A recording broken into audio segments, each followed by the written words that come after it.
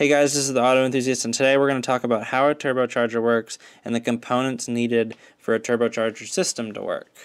As you can see in the turbocharger system, there are four main parts or components. There's the actual turbocharger, the wastegate, the intercooler, and the blowoff valve, also labeled as the engine and the exhaust piping and the actual exhaust.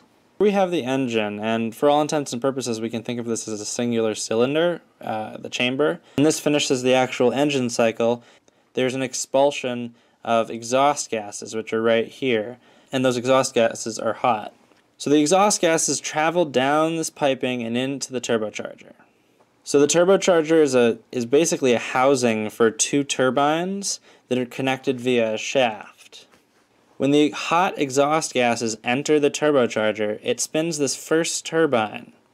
When the exhaust gases power the first turbine, it causes it to spin.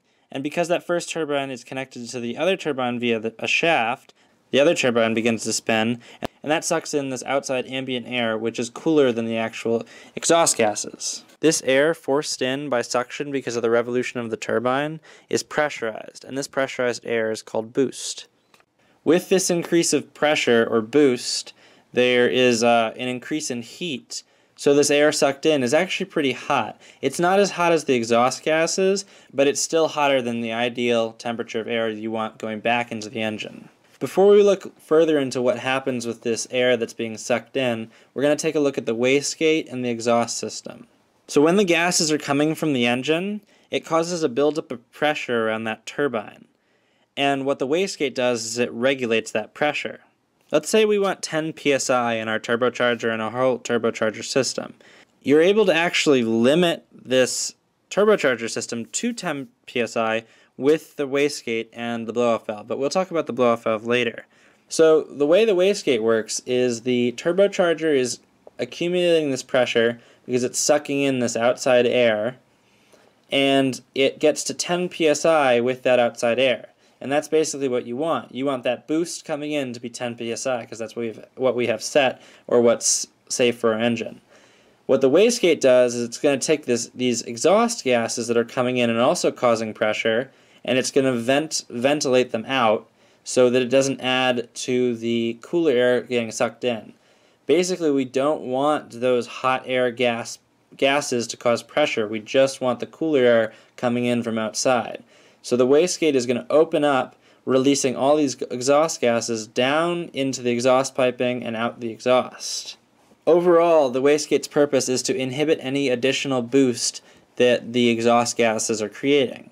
So moving on, the air coming out from the outside is still hot, and because the turbine is spinning, it's getting pushed down the secondary shaft of piping towards the intercooler.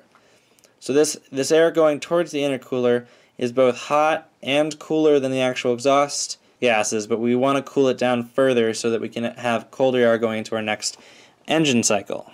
So this is the intercooler. With most cars you'll find the intercooler mounted in the front, right behind the front bumper. And an intercooler is just a lot of coils. There's a whole bunch of coils in this section over here. What happens is the hot pressurized air passes through the coils where it is cooled and then moves on to the further piping on the cold side of the turbo system. Heat from the pressurized air is dispersed among the coils as it travels through the intercooler. So now this cooler pressurized air travels through the intake manifold, which is up here on the cold side of the turbo system. Then it passes over where the blowoff valve is and then re-enters the engine chamber to repeat the next engine cycle. Basically what a blowoff valve does is it relieves pressure when there's too much pressure buildup on the cold side. So when you compress the gas, there's a throttle valve right here when you enter the engine, and there's a plate. When you compress the gas, this plate opens and the valve opens. This cold air from the turbocharger is entering the engine, increasing boost, and making larger explosions which fire the pistons. When you let off the gas, this valve closes and a plate seals the engine off from that actual cold air. So then you have this cold air building up against that plate because it can't get in.